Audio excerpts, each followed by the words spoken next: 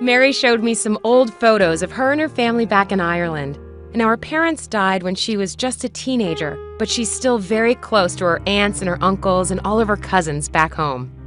Welcome back. We are here with Mary, and I know that one of the great Irish traits is storytelling. Right. So I want to hear all about how you came to America, why you came to America, and of course, we'll do it over tea. Sounds good. Milk and sugar for me, is that traditional? Well, yeah, everybody usually takes their milk and sugar.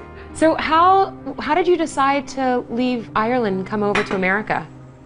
Well, my parents had died a couple of years before that, and no, there's your milk and sugar.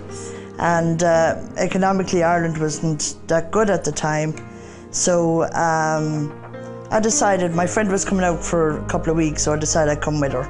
Just for a visit? Just for a visit. Oh, really? Yeah. And these are some pictures of you guys back in Ireland? This is when I was a little girl. Aww. Yeah, that's with my dad when I was about 3 years of age. How old were you when your parents passed away? I was 16 when my dad died and 18 when my mom died. And then what did you do when... My uncle, Uncle Jack, he was very good to me. He took me in. He made me one of the family, always did. I come from a big family of uncles and aunts and cousins. So I was one of all of theirs, you know? Right. So how many aunts and uncles did you have? I had 12 uncles and aunts. Wow. Yeah. Now this is my godmother and godfather at my 21st. And cousins through the years. Yeah. You know, my house is full of gifts from all these through the years, sending them over. Each time somebody came to visit, they brought over this, you know. And your house is full of very traditional Irish artifacts almost. Yes. I'm noticing this. The Irish are not known for having a lot of stuff green out, as Kenosha's. There's very little green here around. This is from, I come from County Kilkenny in Ireland. This is Stonewall Jackson. This is from, made down there. It's made out of clay. Okay. That's what it's made out of. And then, is this an Irish linen? You Yes. hear so much about That's the an Irish crochet and the linen. linens. That's what they call a tray cloth. A tray cloth. Yeah. And then this is She's another a little Colleen traditional doll. a Colleen doll. Yeah. Why is it called a Colleen doll? Just her name. I think the Irish, there was a lot of Colleens through the years. She looks like a And Colleen upper class is Gaelic. Irish. Colleen is Gaelic for girl as well. Oh, really? So, yeah. It means girl. Yeah. Oh, that's nice. And then what about the other big, the big famous Irish Waterford crystal? I heard you probably have a couple of pieces, I'm guessing. Yes. Do you want to show me? Oh, sure. yeah, I'd love to see. A prized possession for many Irish people is Waterford crystal. Mary keeps hers in a display case in her dining room. I have a piece here that's from my godfather for my 21st. This is very special to me. Now here's a piece you can look at. Beautiful. That's a vase. I love it. So that what makes it Waterford is like the etchings. The different in it. etching, yeah. The different, each one has a different cut in the glass. Oh, that's really cool. It's so beautiful. Isn't I love it? it? Yeah. It is nice. It's like the prize of every Irish American's collection. Right. It's funny though, Irish households don't have that much of it because, you know, unless they get it for a gift or something, you know. Oh, that's... My friends are here. Oh, cool. Let's go meet them. Come on in. Welcome.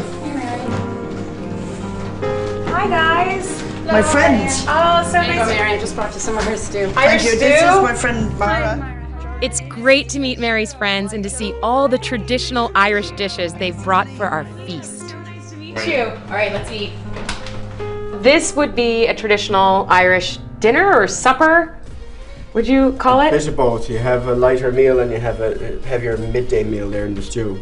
And what's this? This could be a dinner, but it could be an evening meal too. The fish would be a lighter meal for evening or summer dish or something, you know. So what is this exactly? This is cod. This is cod. Most people think of Ireland, they think of salmon, but this is what actually most people eat, the cod. It's a white fish. It's very similar to what we get here in the States, but the fish all around the coast of Ireland, they all caught cod, and it's very simply prepared. Just like what they normally do now with when battering fish. You normally use eggs here. We used to use milk. Okay. Milk, a little milk, and then flour, lightly salt and pepper, and light fry, and ready to go. 5 minutes ready. Delicious. Well, And very Ireland's an tasty. island, Very- so of course it's lots of seafood. And everybody loves seafood. Oh yeah. And what is this right here? This is a traditional side dish, more or less. The main staple of the Irish diet was potatoes, of course. So you'd use mashed potatoes or leftover potatoes you had from another meal, and also cabbage, cooked cabbage, and add some butter or some dripping or lard or whatever, and salt and pepper, and just make all flavored up together and put it all together and use it as a side dish. This is the typical leftovers put together in a hodgepodge, served the next day. As a side dish for a main for a main Delightful. meal also, yeah. Good. And now this looks like a big hearty concoction over there. Okay. What is that? Okay, Irish stew. Just a little bit of beef, potatoes, carrots, little onion, and simmer for 2 hours. 2 hours? Slow cook. Yeah, slow cook. Little bit of This onion. piece of meat is a little tougher that they use for the stew, so it was actually stewed for longer, you know, to make it a little softer and nicer to eat. Now, are you guys all feeling like you're back home in Ireland looking at all this food? It's hot, but I go to eat it anyway. Well, before we dig in, we have to go back in the kitchen and make the dessert. Okay. But then we'll be back. You guys stay here. Okay. Okay? Okay. You ready, Mary? We have trifle. Oh, yeah.